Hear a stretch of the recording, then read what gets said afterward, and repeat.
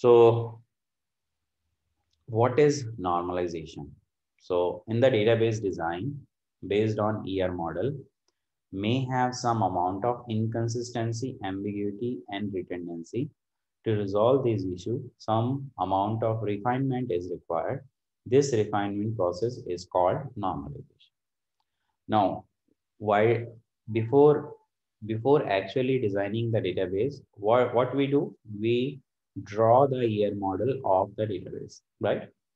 And based on the ER model, we'll try to design our database.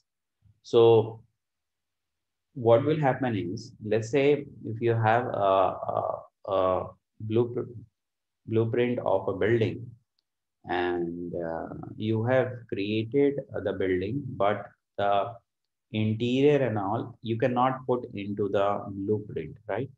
So for the interior, let's say the color, the tiles that you'll use, the curtain that you'll use into the room, uh, what should be the place of the lights, what should be the place of the ACs, what should be the place of the fans. All these will be decided afterwards. So we'll do the fine tuning depend upon our requirement, and we'll design our home such a way which is the base is the blueprint, but the thing is that after building after we'll build a particular home, what we'll do is we further fine tune that. In the same way, in the year with the help of year model, we design the database, and after that, we may have some problems, some inconsistency, some ambiguity, or some redundancy that could be removed. And that could be removed with the help of the process which is called normalization. Now let's talk about normalization. Normalization is a technique for producing a set of relations with a desirable property given the data requirements of an enterprise. The process of normalization was first developed by E.F. Codd.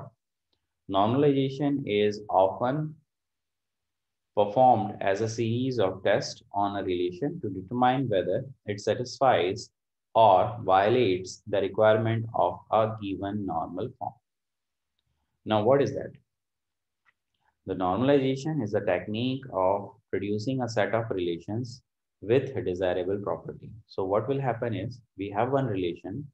Normalization will produce set of relation, means it will split the table or it will split a relation into different relations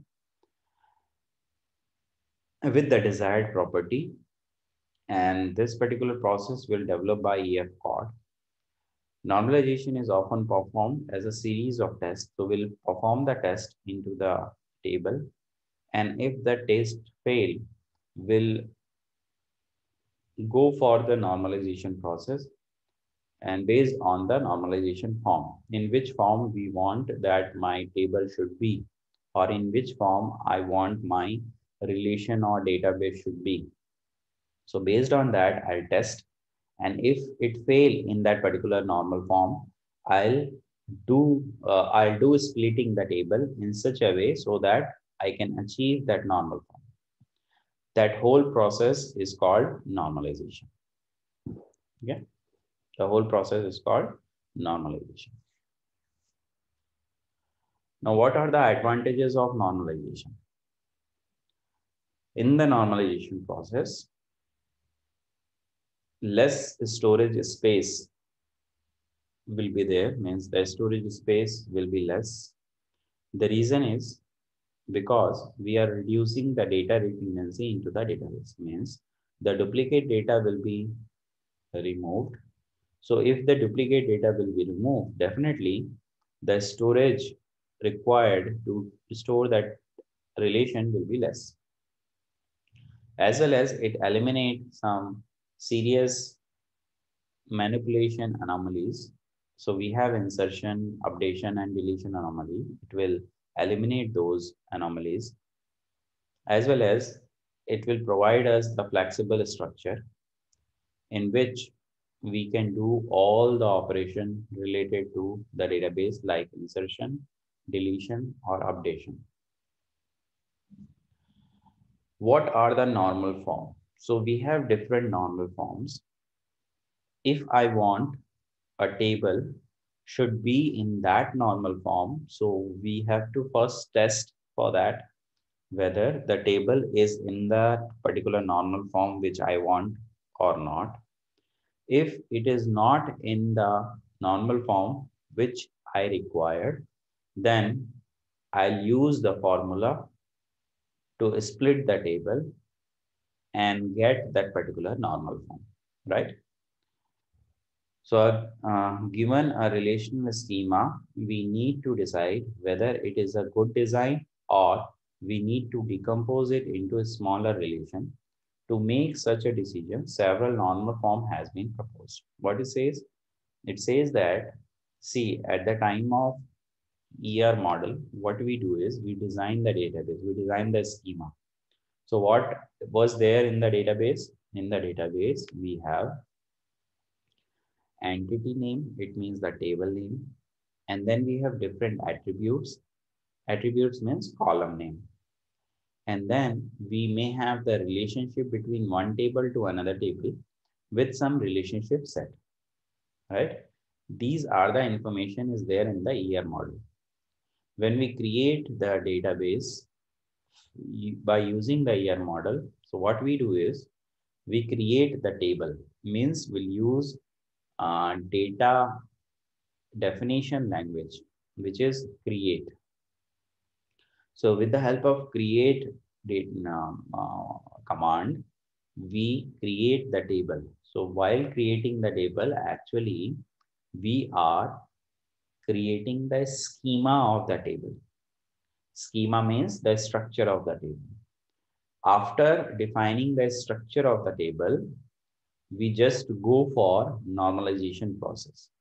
So now at that particular time, when we haven't insert any data, we can design or we can further readjust the data base in such a way so that the anomaly will not going to occur. Getting it? So for that, we'll use the normal form and we have some normal form based on that we'll make the decision. So there are different normal form. We have the first NF, first normal form is called first normal form. Second normal form is called second normal form. Third normal form is again called third normal form. The fourth normal form is called BCNF, which is called Bicort normal form. Then we have the fifth normal form, which is called fourth normal form. And the last normal form is called fifth normal form or PJNF, Project Joint Normal Form. So how many normal form we have? We have 1, 2, 3, 4, 5, 6. So we have 6 normal form. So what will happen is previously we have 5 normal form from first normal form to fifth normal form. But later on, the research will be done and it has been realized that there would be the gap, the third normal form and the fourth normal form. In between, there is a gap and that gap will be filled by another normal form, which is called BCNF, Bicort normal form. So we'll learn about all these normal form one by one.